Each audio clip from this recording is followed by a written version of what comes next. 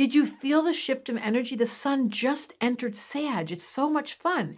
It's a bit of a change when you go from Scorpio deep and dark, where you're dealing with the psychology of the human condition, where you're really focused and you're not going to let your mind get distracted, to Sag, where it's like, okay, now we're going to have fun. However, there's a little bit of a challenge in the sky, and I'll tell you why.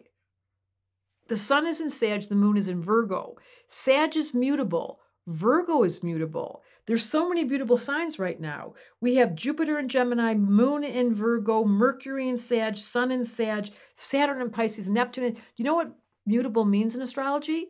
That things just change super quickly. There are people that change their mind, they change their clothes, they move really a lot, they change their jobs, and it's the opposite of fixed, stable energy. Nothing's wrong with that, but it does create a high nervous system.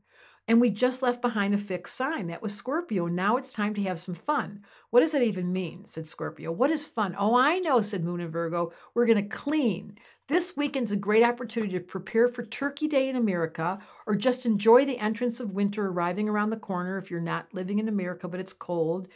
There is an increase of voltage of fun, and Mercury is right opposite Jupiter, and it's saying, let's have fun. Let's think about travel. Let's think about skiing. Let's go down a hill, some kind of adventure. That's what's in the air right now. So we're supporting you throughout life with these cosmic permission slips, and today is focus on the long view. Something you want to do in the next season. The moon in Virgo makes the list. It makes you clean. It makes you organize. Sag gives you the big picture. And now your job is to make a plan, Stan.